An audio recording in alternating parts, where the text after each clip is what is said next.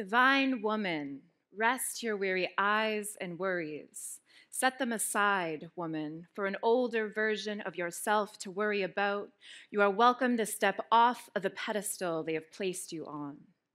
Breathe, release the tension in your shoulders, neck, back. The battles will always be there, so unclench your fists and place hands into prayer pose and thank yourself for how hard you have worked to get here to this moment.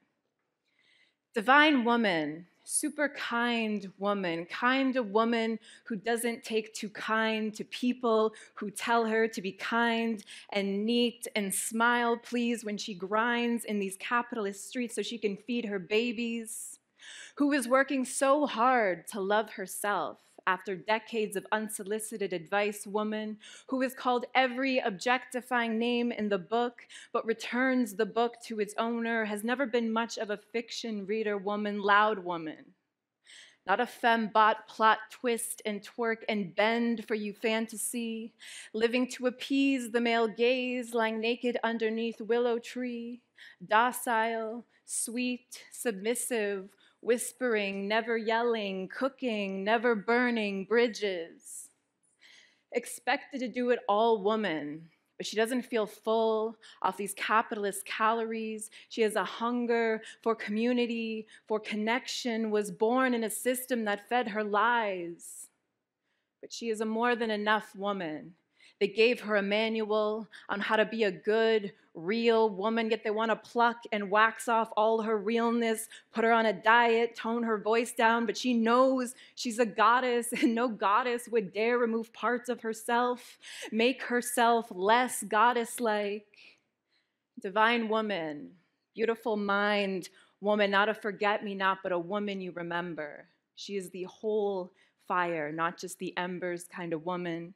Her body's cells are derived from pre-colonial contact, cannot be owned or told what to do. Her parts are not a reference point for abuse or patriarchal profit.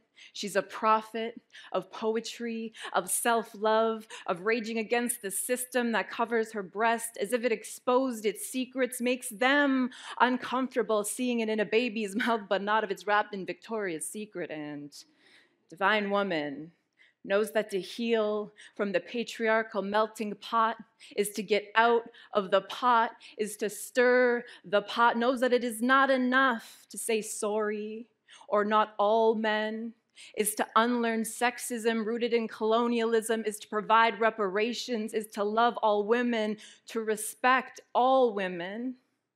That's trans women, disabled women, gay women, straight women, fat women, skinny women, loud women, quiet women, masculine women, sexual women, asexual women, black women, indigenous women. To acknowledge your existence is because of women. This is for the women who want to have kids, the women who don't, the married women, the women who won't, the working moms, moms that don't work, the women who wear makeup, and the ones that have made up their mind that their freckles are too fine to cover. Not hard to find woman, because she's listening to this poem right now. I see you, divine woman. And so please stop placing her on a pedestal. She will always desecrate it, set it to flame. She exists to exist and doesn't need to make it pretty. She isn't merely a vibe, but a whole frequency that radiates love, magic, womanhood, and divinity. Thank you.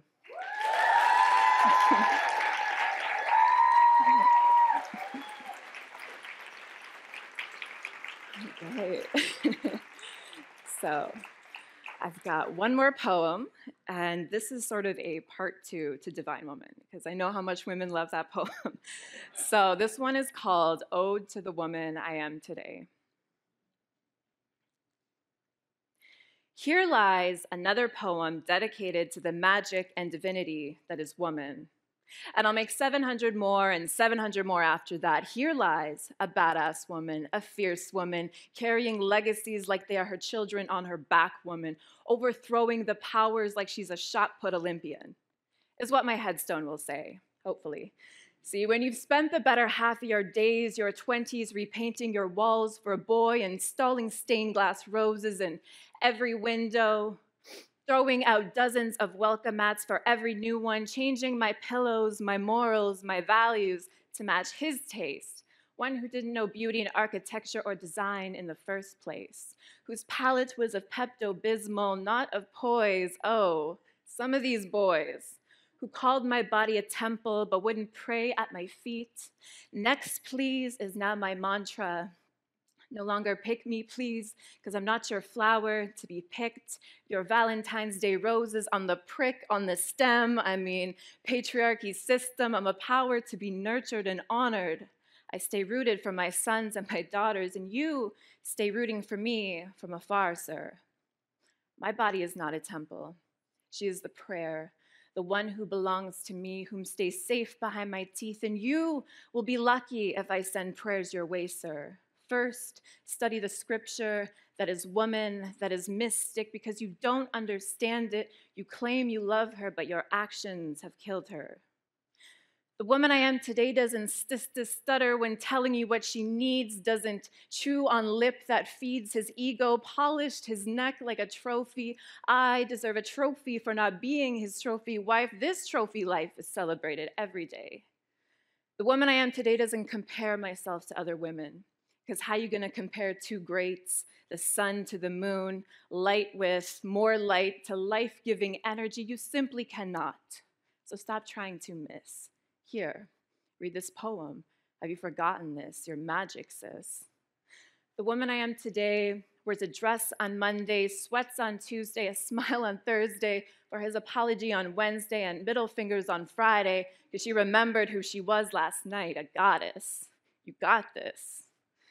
The woman I am today started falling in love with herself again, took a honeymoon to the coast with herself again, started to remember her purpose, her sisterhood, motherhood, our collective liberation. And for that, she is bold. She isn't quiet when she is told. She knows what she wants and needs and expects nothing less.